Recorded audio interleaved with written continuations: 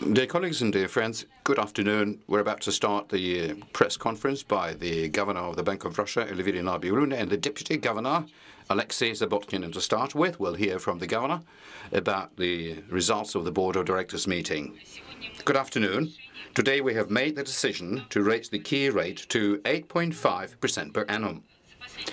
The economic situation has significantly changed in recent months. First, the recovery stage of economic growth is close to completion, consumer demand is now expanding faster, and staff shortages have become more acute. Second, current inflation, including the increase in prices for stable components, has sped up. Third, the ruble has weakened. Finally, inflation expectations have risen.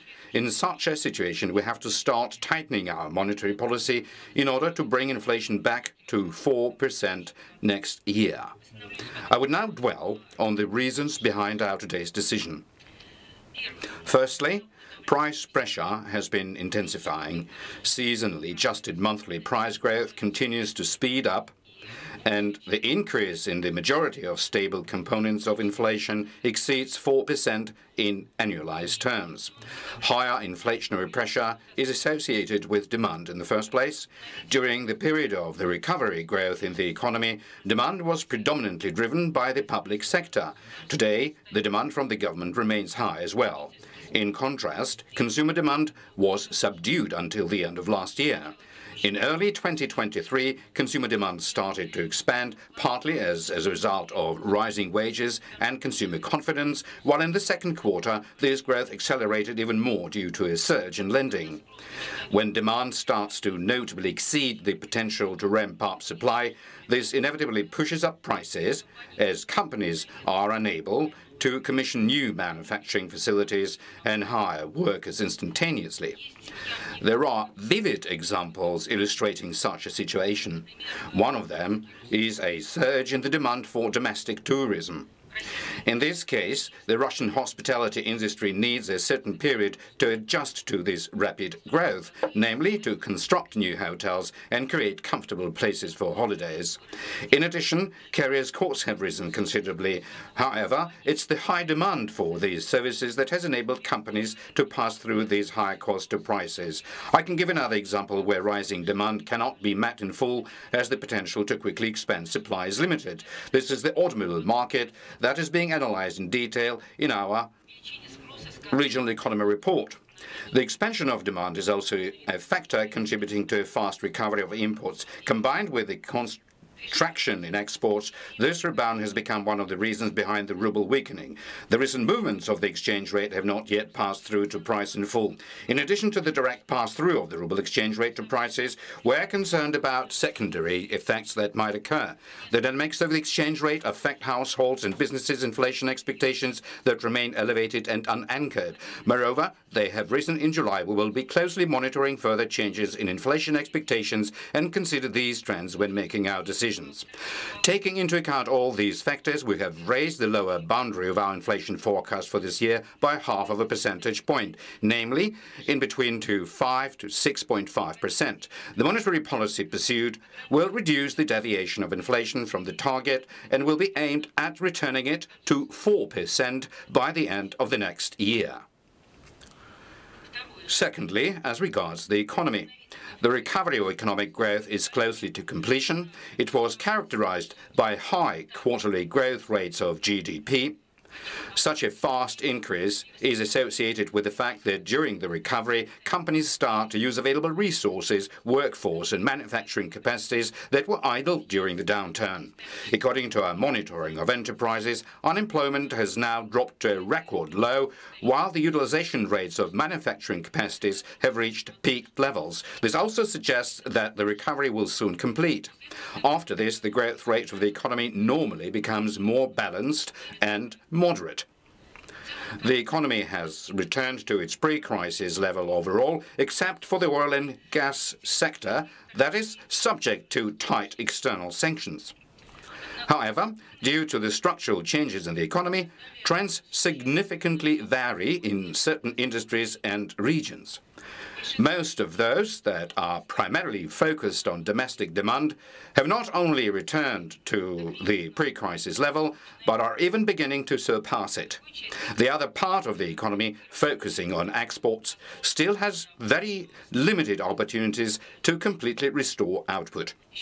Another important factor impeding a faster increase in output that is affecting all industries to a greater or less extent is staff shortages. In particular, our monitoring shows that about 3/4 of machine-building companies are facing staff shortages. Unemployment has dropped to a new record low. At some enterprises, employees work more than one shift, as companies have increased the utilization of both workforce and manufacturing capacities. The headcount shortages is most acute in the regions demonstrating high economic growth rate.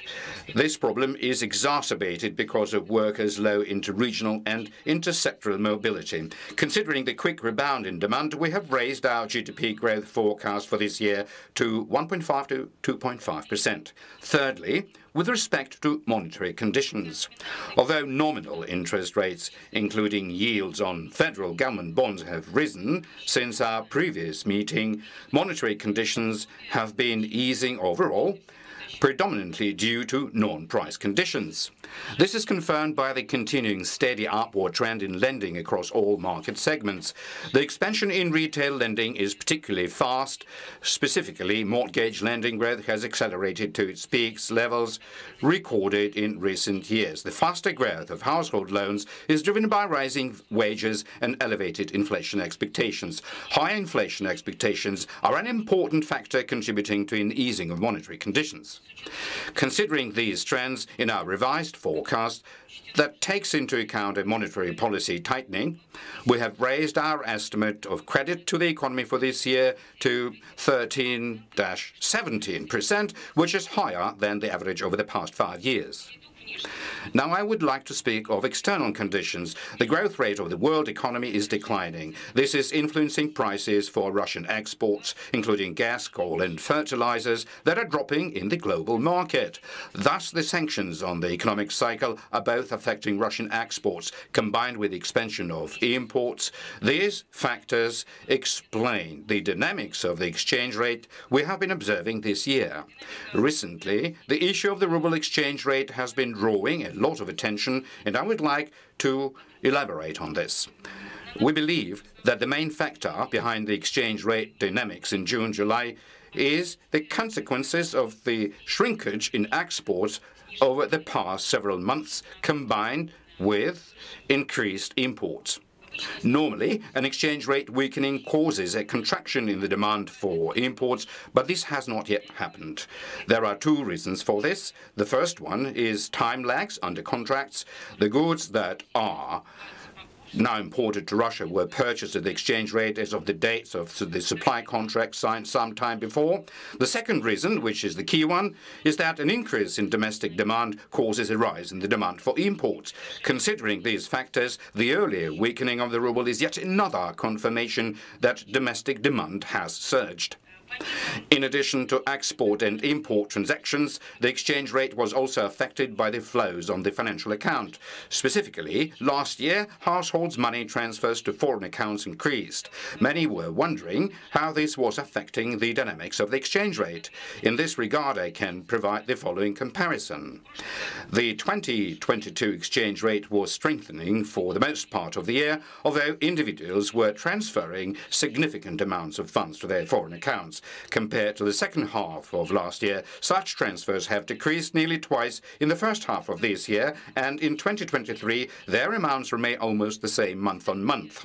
Other components of the financial account have predominantly declined as well. This is the second half of last year, including the operations related to decisions by the Government Commission on monitoring foreign investment that were at a minimum in May-June.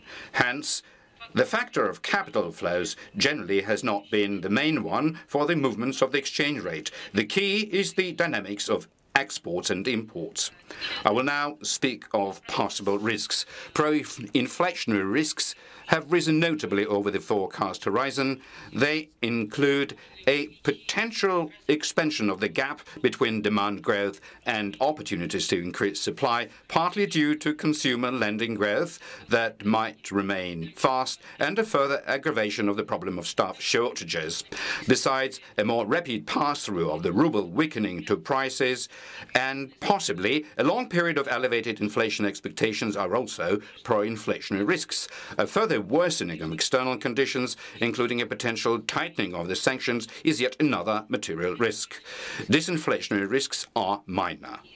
Winding up, I would like to comment on monetary policy prospects. Considering the changes in our assessment of the economic situation, we will need a higher path of the key rate to bring inflation back to its target to close to 4% by the end of next year. Our revised forecast factors in the adjustment in our estimate of the neutral rate upwards by half a percentage point, namely to in between 1.5 to 2.5% in real terms and 5.5 to 6.5% in nominal terms. The estimate of the neutral rate has been raised due to a higher risk premium for the Russian market and the increase in the external neutral rate. In our updated forecast, we have raised the average key rate to between 7.9 to 8.3% per annum for the current year, and more significantly, specifically to in between 8.5 and 9.5% per annum for the next year. At our subsequent meetings, we admit the possibility of a further increase in the key rate. The percentage of a possible key rate increase will depend on how significantly incoming data will affect our estimate of the developments of the balance of risks to the achievement of the inflation target of close to 4% in 2024. Thank you for your attention. Thank you. Dear colleagues, now we are doing the Q&A. Please introduce yourselves and name your agency. The first comes from Nastya in the first row. Thank you. Anastasia Savelova, Interfax Agency. In your press release, you are saying that the basic pro-inflationary factor is the growing deviation of the economics from the balanced growth trajectory in terms of the supply and demand equilibrium. Can this situation be described as close to being overheated? And do I understand correctly that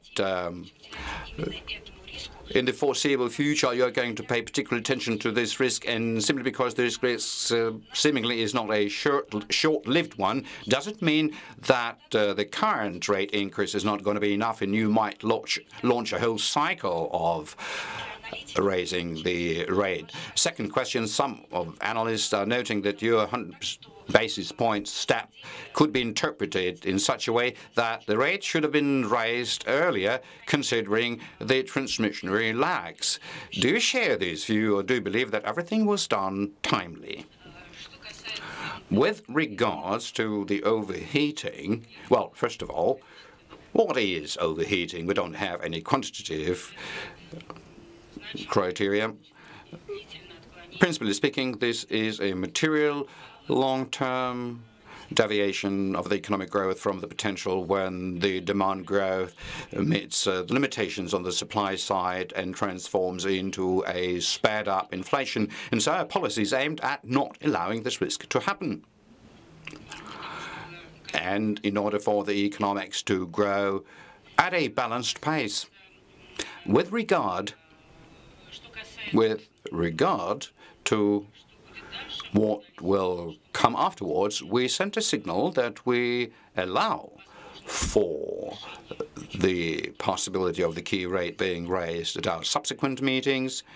If you take a look at our key rate forecast, the lower boundary definitely is interpreted as the current raise is going to be enough, but in our mind, more probable is for us to raise the key rate during the next series of meetings.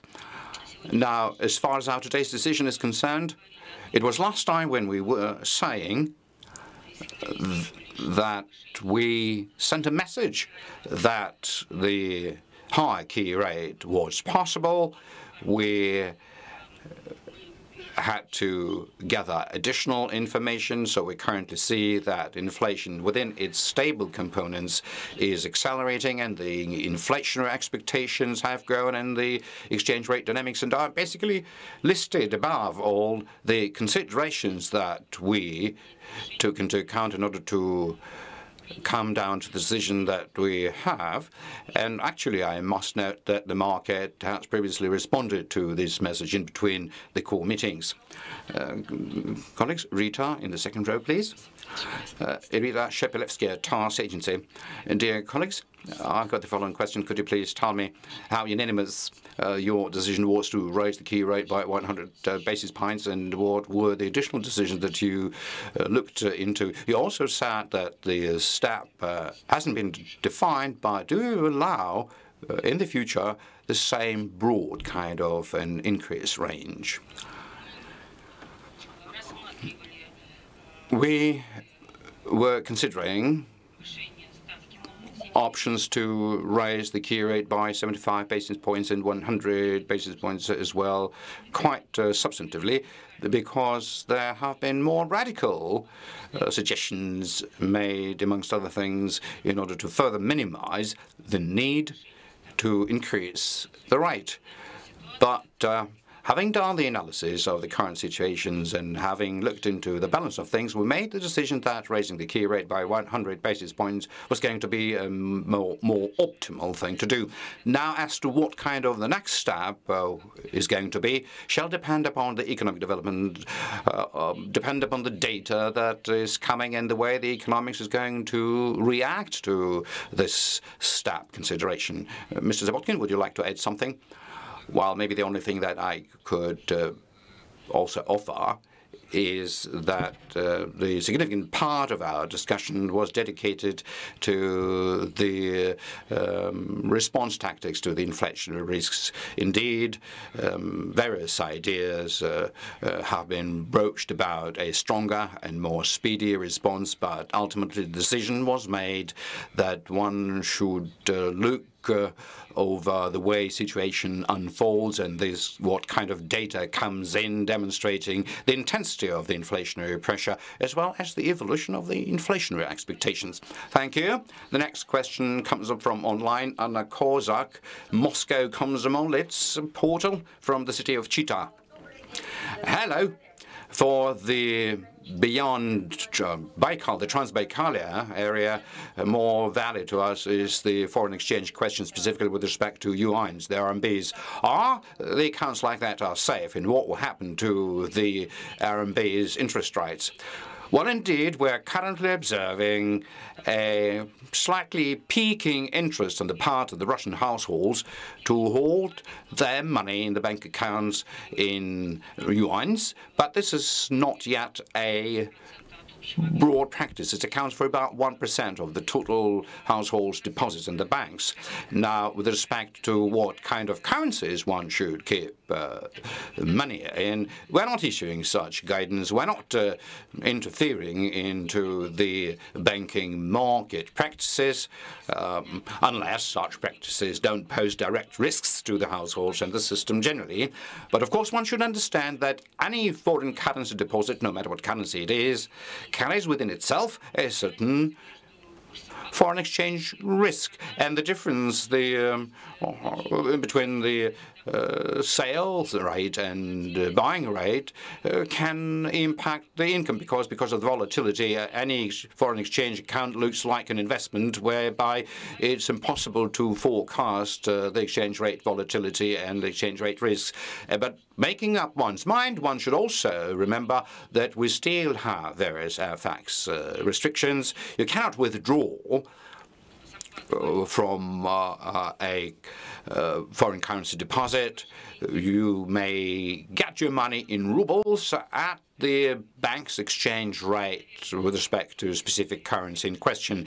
And if an individual is aware of such risks and is ready to take them, like in case with any investments, that is at this individual's discretion. Dear colleagues, Dmitry, the second row now. Dmitry Butenko from Kommersant. Well, originally it was expected that the neutral rate range was going to be changed in the monetary policy sometime by September. So in the forecast, your neutral rate range has been changed. Now the question, is it the same procedure or different? Is there a probability that by September you would again reassess this range and the 0.5 is no longer going to be that? Now, if it's not the case, most probably it's not the case, can you share certain considerations about how that change might occur in terms of what it will account for country risks or maybe some other factors are going to be playing more up? We have changed our assessment of the neutral rate range in our main guidelines for the monetary policy. We keep to retain the same kind of assessment because this is our last core meeting before the main guidelines of the monetary policy are being made public, and so today's forecast consequently is going to be made part of the first draft of it, and later on it will be further specified as we further discuss the subsequent guidelines and the new data comes in most importantly. Now, as far as the specific composition of the factors is concerned that were behind our reassessment, I would ask Mr. Zabotkin to comment. Well, to avoid discrepancies,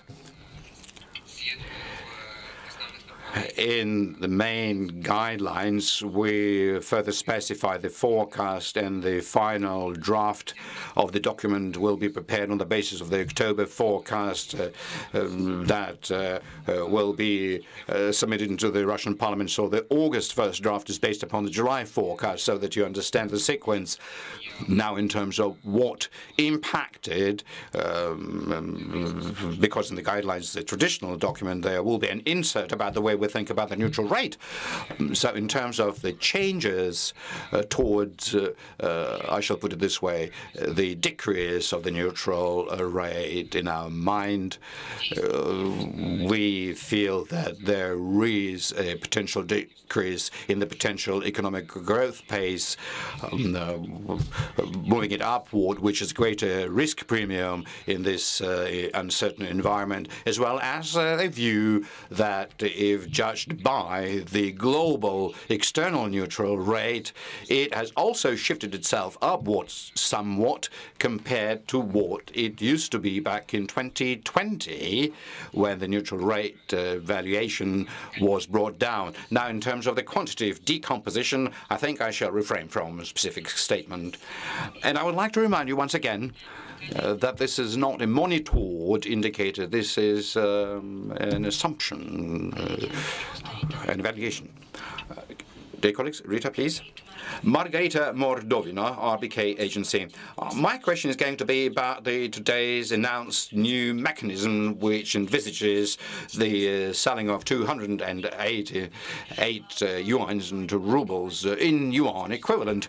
Could you please tell us where does this decision come from? Can it be considered as a certain support for the ruble? And to what extent it is related to the assessment by a number of analysts who are saying that the Minister of Finance soon is going to stop selling yuans out of the National Welfare Fund. My second question about the central bank's assessment into the yuan's contribution into the ruble weakening. You mentioned that this effect hasn't yet played itself completely out. Does the central bank have some sort of a forecast what kind of a weakening contribution may come from yuan, considering the soon coming end of summer? Well, during the time when the decision was made that part of the National Welfare Fund is going to be used for investment purposes,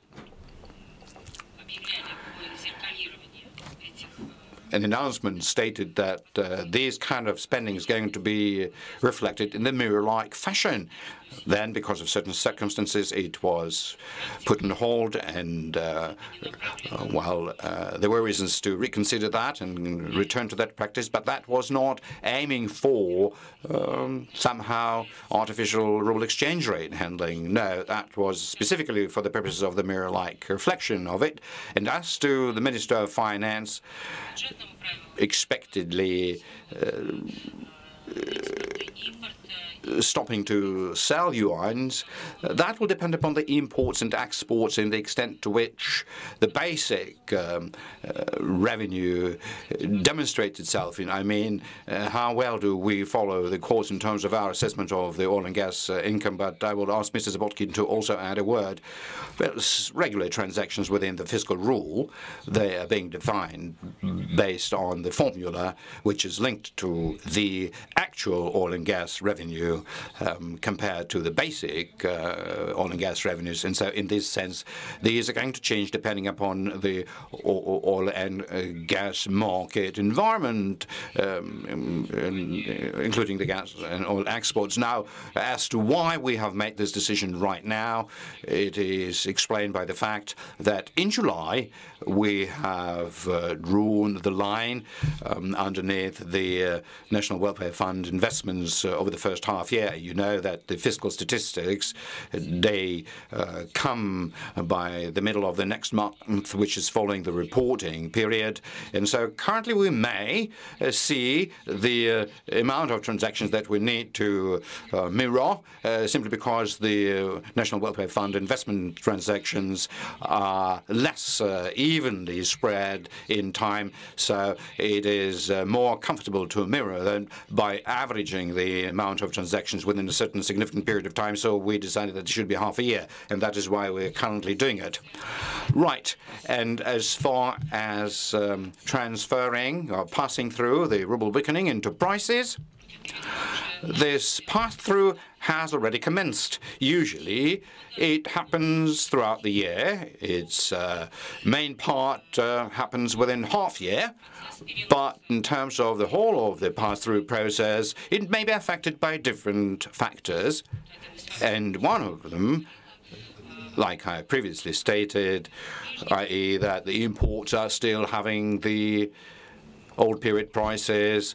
Additionally, last year, when ruble was appreciating, many businesses believed that transitory, and so in terms of their business plan and import contracts were built upon a weaker kind of exchange rate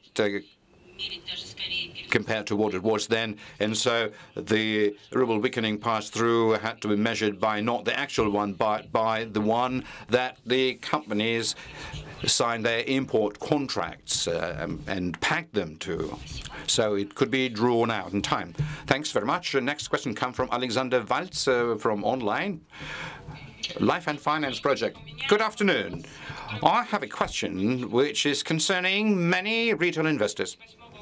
After the decree number 8 came out, the Bank of Russia came out with interpretation March 8th, and based on that, investors again has to seek approval to enter into transactions with non-friendly residents. But while trading through foreign brokers, investors cannot know who is the counterparty. And so henceforth, I've got several questions to raise. Is it possible to transact via friendly structures, for example, like Kazakhstan, where it is expected that all the counterparties are friendly, and what the people can do with the brokerage accounts in the United States, what investors may do in case a foreign broker may demand to immediately close the account, and so an investor will be forced to divest from the papers or securities without any payment, because to get one within a short period of time won't be possible. And what the people can do who don't live in Russia or within a given year spend less than 180 days in Russia, and they're not Russian citizens, and as a consequence they are subject to FX legislation. Now, are they subject to this particular decree because they don't have to report on their foreign accounts? Thank you. Yes, we are familiar with the concern that investors express towards this issue. Yes, there is a bit of a legal limbo about it, and so quite shortly we will analyze various options thoroughly, and we will try and supply investors with certainty. Thank you. Delia, in the last row, please. Good afternoon. RIA Novosti Dilara Solntseva. Elvira Nabiullina. Several times you've previously mentioned the possible rate increase this year, but already within this year can it grow up to a double-digit value? Has the central bank considered this? You have also raised your inflation forecast, but also along the lower boundary, you kind of narrowed that range. But how high are the risks that the inflation this year, towards the end of it, may surpass the upper threshold, which is 6.5%? Our basic forecast points to 5 to 6.5%, but at the same time, we're saying that pro-inflationary risks, as far as the base forecast is concerned, are prevailing. So we will further specify forecast if need be, as the new data arise. Now, as far as the rate is concerned, no, we're not forecasting rates. We come out with an average rate either for the year or for the remainder thereof. So our forecast for the average key rate for the remainder of the year is in between 8.5 to 9.3%. Thank you. Dear colleagues, Sergei, in the second row, please.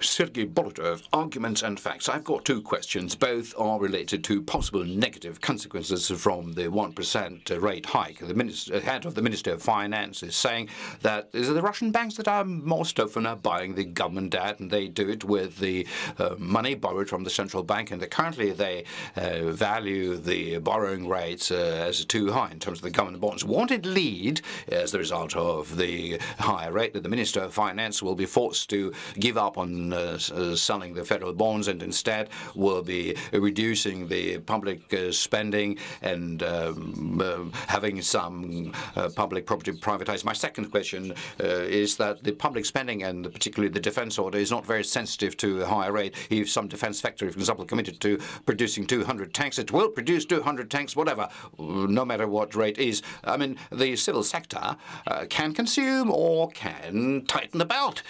So to what extent do you believe that there is stability in terms of the demand becoming livelier? Wouldn't it be simpler to wait until the household realize their delayed demand so that the expectations for the rate will dissipate?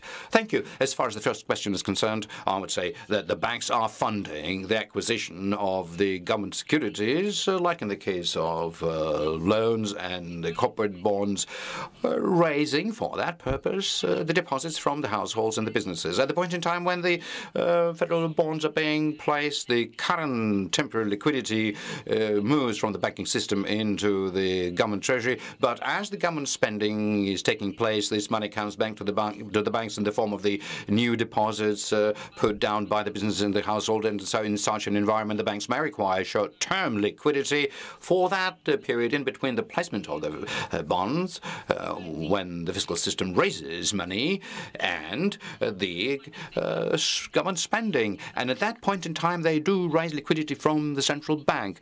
But that doesn't alter the substantive things, because the substantive thing in it is that funding the new federal bonds comes from the deposits which emerge in the economics due, amongst other things, additional government spending. And through that mechanism, the government is lending to the banks rather than the monetary issuance that the fiscal shortage impacts the money mess. Now, the cost of borrowing for the government, you've asked this question, won't the high key rate lead to the borrowing cost for the government becoming higher? But the cost of borrowing for the government, like in the rest of the case of the borrowers, is defined by the level of inflation and inflationary expectations. Against high inflation, against unanchored inflationary expectations, the key rate and the interest rates are going to be high. But against a consistent monetary policy, which is aiming for the price stability, the cost of funding, including the public system, is going to decline, because it is possible to imagine that our key rate is low and inflation is high, that the economic rates are going to go down. Exactly the reverse thing will happen, exactly the reverse one, because the inflation expectations are going to grow, the inflationary period is going to be high. And so our policy is specifically aimed at making making sure that the economy has the moderate rate in as far as the long-term borrowing is concerned. Yes, Mr. Zabotkin? A very vivid example actually comes from the fact that the key rate doesn't generate direct impact upon the level of interest rate, and you may take a look at the situation since September this year, because the key rate remains unchanged, 7.5% until now, while the federal bond rates have significantly grown against the fact that the key rate remained unchanged. And they have grown in many ways because gradually the inflationary pressure was becoming stronger and the inflationary expectations remained elevated. As far as the second question is concerned, you are quite right. Not all of the components of the aggregate demand are equally sensitive to the monetary policy. And you're also right saying that there has been a certain effect of a delayed demand throughout the first half this year. But alongside with that, our estimate is that we believe that the recovery of the consumer demand as well as the expansion of the investment demand do demonstrate stable nature, which is supported by the income growth, active lending growth, and it is least probable that these trends will pivot somewhere on their own volition. So the high employment supports growing income, and that improves the credit worthiness of households. The banks are more willing to lend because the incomes are higher, and so the fast-growing aggregate demand incentivizes the businesses' lending activity, whereby the businesses are also willing to take more, and the banks are willing to give more. Similarly, the readiness, high readiness to borrow is also being supported by high inflationary expectation, because when businessmen are expecting inflation to continue growing, they are taking more loans. Now, against the government demand remaining elevated, if the private sector also continues such a growth, it will transform itself more vividly into the high inflation expectation, and that's why we're making our decisions about the monetary policy, which are aimed at making this higher demand not to transform into simple price growth rather than the physical growth of output and consumption, which realistically means an improvement of well-being. Thank you. Now, next question comes online from Yekaterinburg, from Alexei Prokopiev. Bank Inform Service Project. Will the central bank continue restrictions imposed upon the withdrawal of the cash currency from the bank accounts? Are you not planning to introduce any changes into it? These restrictions are in effect until September 9th. We haven't yet made up our mind, but at this point in time, one may say that there are no prerequisites for these restrictions to be suspended. These restrictions, I shall remind you, were put in place because of the sanctions imposed upon the imports of the cash foreign currency by the Russian banks into the territory of Russia. Thank you. Colleagues, your questions, please. Fyodor, from the first row. Fyodor Ivanov, Invest Future. Good afternoon. I would like to ask, the central bank many times said that the key factor behind the depreciation of ruble is the declining exports against the growing imports. However, there is quite a notable correlation between the foreigners, non-friendly foreigners, selling their assets in Russia to the Russian buyers and the declining ruble exchange rate. Has the central bank evaluated the impact from such transactions and how significant it is?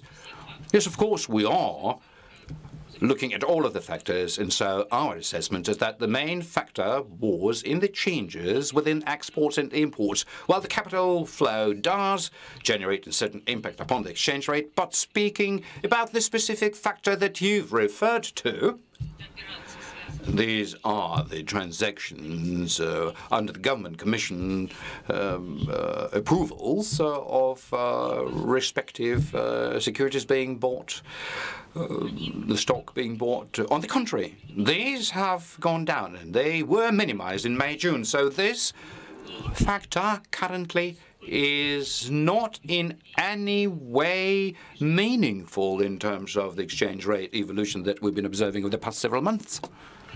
Thank you. Anna, please.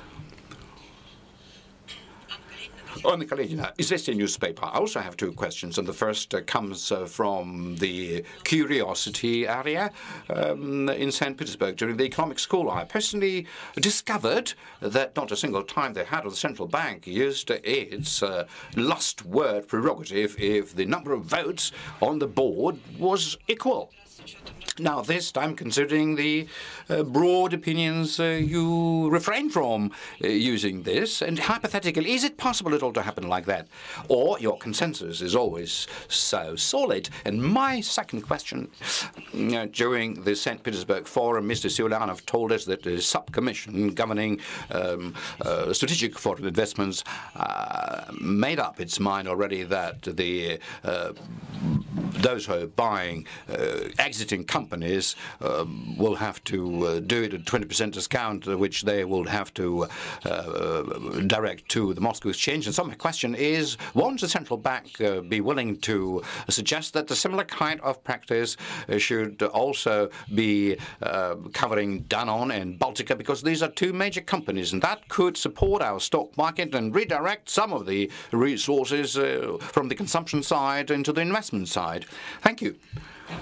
As far as the way the decision-making process is taking place, we usually do not disclose the way we vote, at least in the current period. We're trying to arrive at a consensus, and the fact that we've been discussing different options doesn't mean that we have defined it in relationship to the voting process. No, we materially looked into different ways to rate the pros and contras of it, and indeed, there was no need, I mean to say, for me to utilize my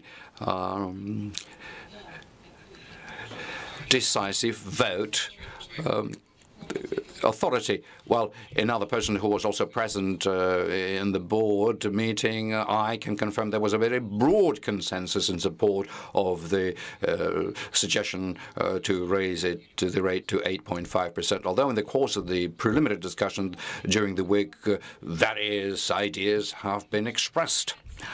And as far as taking the shares to the exchange and creating the free float situation, principally speaking, I shall say that any measures that might support this trend is what we are welcome, because our free float is very low. And when the government commission is making such decisions, and there is such a condition being described as far as a specific transaction is concerned, it's hard for me to comment, but principally speaking, we are for there being different measures which stimulate companies to raise more resources from the capital market, because quite often they fund their business expansion and the new project out of the debt burden and lending. And so the potential of the capital market, we believe, is untapped quite significantly, we think. Thank you. The next question comes online from Denis Yelohovsky. Complex percentage or complex interest project. Good afternoon. I've got two questions. The first is when and to what extent the weakening of the ruble in the end of June, beginning of July is going to pass itself through into the consumer price index, and how currently the central bank assesses this pass-through effect. I mean, to what extent and within which period of time, let's say, we may see the effect of 10% more or less. And the second question about the digital ruble. How does the central bank view the public reaction to this digital ruble project? Is the central bank ready to accept the fact that there is quite a skepticism towards it? If you're ready to accept it, so what are you planning to do about it? If you're not ready to do anything about it, why? Thank you. Well, as far as the pass-through effect is concerned, based on our estimates, when the exchange rate goes down 10%, the annual inflation grows somewhere by about 0.5, 0.6 percentage points. But I would like to immediately note that it is incorrect to multiply the actual exchange rate course within a certain period by that ratio and consider it to be a top-up of inflation. That is incorrect. First of all, like I've previously said it already, the additional inflation is not embracing the exchange rate pass-through, but its deviation from the expectations about the exchange rate changes which were there before the ruble weakened last year. Again, I shall say the ruble has appreciated strongly, but for 2023, many market players, like our service show, expected the ruble to be weaker than it was in the second half of 2022. And then the pass-through speed is also being impacted by the import and export stocks. They were quite material, and they were created on the basis of a very solid exchange rate in the second half that doesn't diminish the overall scale of the pass-through, but it simply makes it play out throughout a lengthy period of time. And secondly, the exchange rate dynamics, particularly now, is very strongly related to the domestic demand dynamics, which affects imports, and via imports the exchange rate, and the extent to which the exchange rate changes are related to it, the exchange rate impact upon prices, is the part of a general pro-inflationary pressure which comes from the expanding demand. So this is part of the general demand inflation. Now, in as far as the digital ruble is concerned, yes, we do note this reaction. We are monitoring the way the households and the market players respond to this innovation. Yes, there is a certain skepticism, but we remember seeing the same one against any innovation being proposed to the financial market. I remember a whole pile of question and skepticism with regard to the Mir card that almost half of the Russian population is currently using. And the payment cards, actually, whenever they were coming into the market, people were skeptical about it, which is quite natural. So what can you do? You just raise the awareness, share more information, and let people try it, because nobody is going to strong-arm anybody into the digital ruble. This is absolutely just an additional option for the people, their choice. If they want to use it, okay. If they don't, okay. But we believe that it's going to be cheaper, much more convenient, both for the household and the businesses that will start using it again. This is just yet another option. Dear colleagues, please, Grigori, in the first row. Good afternoon, dear colleagues. Grigory Bajenov. I'm the author of the Popular Economics and the Economic Science blog. I have two questions. The first one is about what you've yourself stated, that the dynamics related to the demand, but in many ways, is brought about by the public spending dynamics. And so overall here, we may talk about a certain tension where there is a disbalance between the supply and demand, at least within some sort of a short period. So because of that, I have a question. Does the central bank believe that the risks of the fiscal domination are becoming stronger? So that is my first question. The second one is about the exchange rate. You partially gave us the explanation, so it's an extension of the previous one. But there is another point, because you yourself spoke about the secondary effects as a result of the depreciation of the exchange rate that is going to impact the inflationary expectations. And so if you are talking about the pass-through effect directly, that as opposed to the expectations, the exchange rate changes, and that will impact inflation. So how do you believe the exchange rate changes will translate into the inflationary expectation changes, and how overall that will transform into the inflation dynamics? Well, the public spending and the public demand, particularly last year, generated a material impact, but the private demand went down. So effectively, the public demand substituted that. And so currently what we see is that the public demand remained at an elevated level, while the private demand is growing. It has grown practically up to the level of the end of 2021 and continues to nudge up. Of course, if the supply is not catching up, that may transform into inflation. And so, if the government demand remains at an elevated level, in order for the gap between the demand and supply not to provoke inflation, the toughening of the monetary policy is what we're doing, which will impact the private lending and the private demand. Now, as far as the fiscal domination is concerned, I mean, this kind of a fiscal domination may be expressed in the countries with a big sovereign debt or some extreme form thereof, when the rates are growing. I mean, the shortages become more pronounced, and the sovereign debt grows, and the rates are growing in order, amongst other things, to limit the space for the private lending. And the government has to spend more and more to service this government debt, for which purpose the shortages strengthen even more, and that is a bit of a spiral. But happily enough, we are not in this kind of environment because our sovereign debt is not high, and we are aware of the government intention to gradually consolidate the fiscal system and the budget. Could you add something? Well, the only thing I may add is that the risk of the budget dominance, the authorities have always to bear this in mind in the process of a long-term fiscal planning. As far as the secondary effects are concerned, yes, indeed, you very nicely put it, there is a correlation between the two, and the exchange rate dynamics is significant, but not the only factor which impacts inflationary expectations, but it is significant.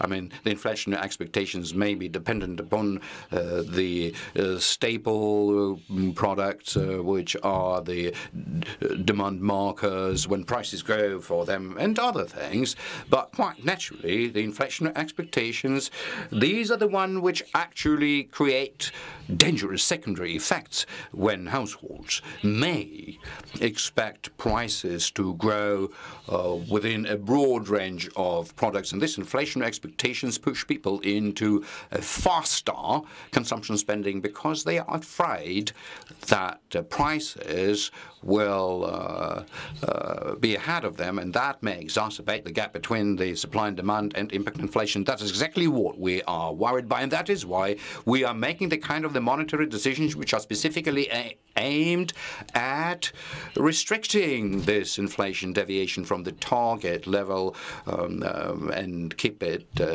low and predictable. Thank you. The next question comes from Vologda city, from Alexei Tretyakov, the Krasny Sever newspaper. Alexei, please. Good afternoon. The weakening of the ruble exchange rate also had some information related to it, that some of the households rushed to buy sugar, refined sugar in big amounts, but as it turned out that there is no hoarding taking place these days in the stores. Could you please tell us what one should do in this information environment to ordinary people who are afraid for their savings?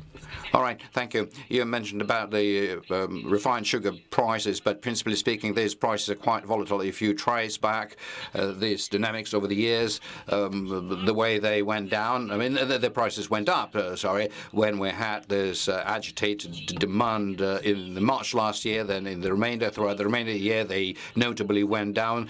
Again, these prices have been growing over the past few months, but still the sugar prices are lower than it was in June last year. But I understand that your question is not rather about the sugar prices, but about hoarding when people buy to stock up, being afraid that the prices will grow. Yes, sometimes that happens in response to people seeing prices climbing. And actually, that is what we describe as elevated inflation expectations. Remember 2015 and the beginning of the pandemic? Even last year, people were making big stocks, the facial masks and the buckwheat and the household appliances, following which prices for these products would materially drop. So what can one say? Against a low level of inflation, in terms of there being any reason for continuing growth in prices, is not there. And so our monetary policy is specifically aimed at making sure that the overall price level being maintained at a target, because we cannot influence individual product prices all the time. So these prices are being impacted by supply and demand within a product market. But we pursue our policy at maintaining general price stability, and what we're trying to make sure that even against short-term volatility with respect to certain product prices, there wouldn't be any unpredictable price growth within a consumer basket and the purchasing power of household and savings of income is not undermined. That is what our policy is aimed at. Thank you. Elena, please. In the row before that. Elena Fabricna, Reuters. You gave us an example about the demand. Internal domestic tourism was supported in the automobile purchase, but do you allow for that being just transitory factors? Because later on that may subside. And on the other side, the analysts believe that the weakening of the ruble was the key factor which forced you to raise the rate by 100 percentage points rather than 50, as was the expected market consensus. And the weakening of ruble, does the central bank continue to monitor how the exporters are selling their revenue? Because there is a certain suspicion that they are kind of holding it back by accumulating it in the foreign accounts. By August 1st, the president tasked to be given certain ideas about the currency regulation. What kind of changes may happen? What the central bank may come up with? Well, let me begin with the weakening of the ruble. It is indeed a material factor, but not the key one. In our mind, the key factor currently for us is the demand being stronger than the capacity of supply to follow it up. And that is on the side of the supply limitations, like I've mentioned, including the headcount shortages. But alongside with that, as far as transitory factors are concerned, you know, whenever there's a price growth covering a broad spectrum of products, some of the products and services may be higher, some not so. And so in such sectors, the higher kind of a demand, I mean, the fact that the demand is higher is demonstrated by the costs or insufficient supply easily passing themselves through into prices. I guess this is it. Mr. Zabotkin, would you add something? Well, maybe yet again I shall repeat that the decision with respect to the monetary policy are always reliant upon a comprehensive forecast rather than just an individual factor doing more or less. Yes, indeed, the exchange rate is there, but in combination with all the rest of the data coming in. And here I would like to draw your attention to what was mentioned in the governor's statement. A considerable share of the exchange rate dynamics reflects the import dynamics, the imports one, while the import growth is the function of the domestic demand. And principally, that is the only thing, unless we are having certain physical restrictions to cope with. If that is the case, the exchange rate dynamics delivers a lot of data to us describing the demand dynamics. You have to take into account, of course, the exchange rate doesn't speak only of that. It tells us what's happening on the export side and capital transactions, but as far as the exchange dynamics is being explained by the import dynamics, is what is the consequence of the demand. As far as exporters selling their revenue, we continue to monitor this. There are several factors at play which affect the volume of what exporters sell in the FX market, i.e. that part of the export revenue is now in rubles, and that is why these are importers who are buying FX in the market and then taking rubles to pay for exports. Now, from the point of view of the currency part of the export revenue coming into this country, its share hasn't gone down at all. Our export volumes have. We're also analyzing the extent to which the exporters are leaving their assets in the foreign accounts. Based on our data, this is not much, just within 1% of the export revenue total. as regards the currency regulation, FX regulation, and the various proposals to change it. You may remember that last year we went through two stages of currency restrictions being changed. Firstly, very strong restrictions were introduced.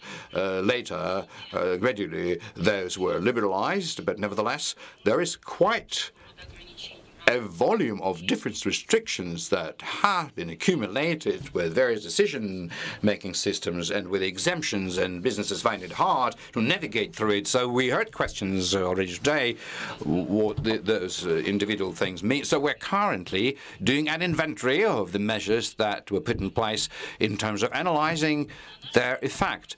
And our position, the Bank of Russia's view, is that we need to keep only those FX restrictions which are material in terms of the response measures, while the rest of them should be suspended, and so as to allow businesses to develop new logistical chains and build relations with the new counterparties. Well, I guess that is the way. Thank you. The next question comes from Yekaterina Litova from Vedomosti. Yekaterina, please.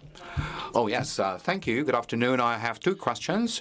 The first is that some analysts link the ruble weakening, amongst other things, due to the fact that its share in payment for export has considerably grown, so the supply of foreign currency went down in the Russian market. Does the central bank share this point of view? Additionally, does the central bank not plan to report to the market on a regular basis about the one-time capital movement in the currency market when non-residents are coming in or going out, or the banks are closing their currency position? And my second question about the mortgage market, the key rate growth makes it for the banks issuing the subsidized mortgage more attractive. On the one hand, there is a greater profitability from this kind of lending, while for the household there is a greater difference between the subsidized mortgage and the market-based mortgage rates. Don't you see here any new risks for the real estate market, whereby the difference in between the new housing and the secondary property market growing further? As far as the impact on the exchange rate dynamics coming from the fact that some of the payment for exports are being ruble denominated, like I said in my answer to the previous question, in order to pay in rubles, an importer must sell currency and buy rubles. So we see that it overall is neutral. I mean, there may be some deviation, but overall that is neutral. As far as disclosing information about the capital flow, we are reviewing this topic. We will see what can additionally be disclosed. So in the meantime, we haven't had yet any plans towards it. Well, definitely, just to expect the central bank, not only is that, yeah, I mean, just to really go through every and each transaction, I mean, and then share what is our interpretation of the capital flow points would be naive, because you can only assess it only within a significant period of time. I mean, on the quarterly basis, we are disclosing the payment balance statistics in the amount of data put out as we decide. As far as mortgage market is concerned, the mortgage rate of growth, we believe, is very high. I mean, as far as subsidized mortgage and the arbitrage between the rates, the parameters of the subsidized mortgage are being defined by the government, and we're ready to have a discussion if certain changes are being proposed. Now, with respect to price gap between the primary and the secondary real estate market, indeed, that has been our concern, because if there is such a big gap, that generates risk for the households in the first place who resort to mortgage tools. We believe that the main contribution into this gap came from the developers' mortgage lending, which practically have come to a standstill. So in terms of there being any additional provocation for that gap to become stronger or grow, we don't see it. There are certain new marketing schemes out there which we monitor and analyze in terms of the impact upon the primary and secondary market. So far, we haven't noticed any new systemic risks. Thank you. Marina, please. Marina Pimeno, NTV Business News. After yesterday's sanctions, the Union paid Tinkoff bank cards will no longer work, and the Solidarność Bank. And this is the peak of vacation, so people will have to take along more of cash in foreign currency. Is there enough foreign exchange cash in the country? Does the central bank think about introducing any new temporary measures to restrict that? No additional temporary restrictions is what we are going to we're not going to introduce it because we don't see any reasons to it. But there are certain difficulties with payments when such sanctions are being imposed. The people in the street find it harder to effect transactions to pay for their travel services. But we're working with many countries trying to establish a system where the Mir card or certain other payment systems can be adopted so that our people find it convenient. But there is a problem, and this is the consequence of the sanctions. And the cash exchange rate currently, as far as the foreign currencies are concerned, are very close to non-cash exchange rate. And so the kind of a disbalance that we remember last spring by autumn was completely exhausted. Thank you. The next question comes online from Simple Economics Telegram channel. Lately, some of the Russian banks are proposing accounts in some exotic currencies for Russian depositors in dirhams and rupees, while the Moscow Exchange is not trading in this currency yet. So what may be the kind of risks for those who may have such accounts? And what does the central bank think about these unconventional currencies? Does it plan to regulate this? As far as the currencies are concerned which are being traded in the Moscow Exchange, it is true that due to the currency regulation, some of the countries' currencies are not being traded in at the Moscow Exchange. As far as the currency deposits are concerned, foreign currency deposits, well, as I said, people do adopt an additional risk, and they must become aware of it. I shall reiterate it again. This, in many ways, is similar to investments, although that's a deposit, this is a saving, but in many ways that looks like an investment because there are factors behind it which are more unpredictable in terms of the yield related to the exchange rate changes and decisions made by the regulators in other jurisdictions. And as always, one also must not forget that the sell and buy spread, if you want to convert it into the national currency, may eat into this savings. So before you open up your current foreign currency account, you need to calculate all of the effects. And again, due to the existing restrictions, our foreign currency accounts are rather ruble-denominated accounts which are being indexed by the currency exchange rate. Colleagues, Konstantin in the last row, please. Thank you. Konstantin Tsigankov, Money 24, Moscow 24 channel, being representative of the capital city of Russia, would like to ask about what the Muscovites are more concerned by. You also mentioned the mortgage, and so my question, to what extent the higher rate may cool down the mortgage market, and does the mortgage market need this kind of a cooling effect? Several months ago, we spoke about the developer's mortgage, God knows, devil knows what kind of scheming, and that has become a popular buzzword. Now the banks are following the new old scheme. Pay us the fee and we will reduce your interest rate. It's going to be a market-based one. The central bank already mentioned that doesn't impact the cost of the apartments offered by the developers, but the central bank is planning to monitor it. So now, against a higher rate, when I'm sure the banks are going to be more active in pushing this particular element forward, how will the central bank's attitude may change towards it? Don't you believe that the ability to pay money in order to buy oneself an interest rate is a sinful thing? Well, first of all, availability on mortgage is an important factor of an available housing. But And that's where many ifs and buts start. The important thing is that the mortgage activity must not be at the expense of the risky mortgage, where people are not able to service it from their income. They end up being have a predicament, being overburdened with debt, not being able to service it. And secondly, that must not, I mean, the quick development of mortgage must not transform into a higher cost of housing, because effectively that won't mean availability of housing. These are the two basic principles that are important to us. The mortgage is currently demonstrating very high pace growth, and that is why we are taking measures in order to reduce mortgage growth for the risky borrowers through special measures, macroprudential one, various ratios for individuals with high debt burden, assessment, and based on the first contribution, the first tranche, in terms of how much people are ready to put it up. But unfortunately, in the mortgage market, likewise in the unsecuritized consumer lending, every now and then some dubious practices take place, which we fight against, and we assess them from different angles. First of all, to what extent that may represent a systemic risk. For example, developer-offered mortgage had in itself an absolutely systemic kind of risk, as well as simply people being deceived. And the last thing that you're referring to, this fee for arranging a loan, effectively, that is an interest advance payments packed to a loan in question.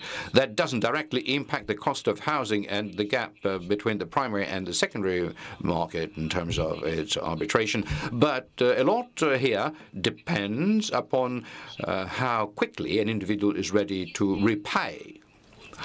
If an individual is going to repay it throughout a substantially longer period of time, longer than the bank is expecting, and that is reflected in the interest rate and in the fee, usually that is a 7-year long period, for a consumer that could be a good deal. If the loan is repaid earlier than 7 years, then an individual, the borrower, may lose, but an individual may not be aware of it. And so information, the level of awareness about such loans is necessary. We principally don't support any pre-advancement of such interest payments, and we are currently working with the banks on a voluntary basis. Together we are trying to work out a mortgage product standard so it could be clear and straightforward and that the banks adopt it. If it doesn't help, like I said, we will resort to the legislature in order to adopt much tougher measures.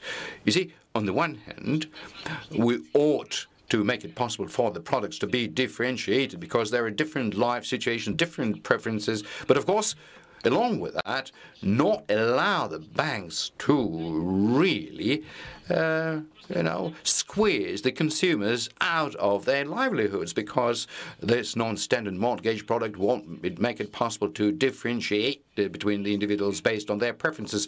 But if it's going to continue as a mass practice, there's not going to be any other thing for us to do but to resort to tough measures. Yes, Mr. Zabotkin, and your question about the current decision affecting the mortgage interest rates, the point, the pivoting point around which pricing is shaping up towards the basic mortgage product is the federal bond yield with 5 to 7 year maturity. So if you take a look at from 1330 today, what happened with the yield of this federal bonds, nothing changed and within that period of time, you see.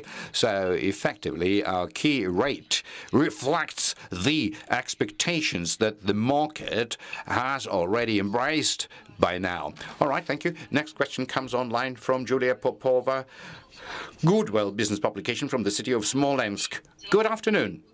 Goodwill business publication from the city of Smolensk. My name is Julia Popova. Elvira Nabiullina, could you please tell us, do you see the possibility for the consumer demand to grow and how that might impact inflation further on? Thank you. Thank you for your question. To say that the demand is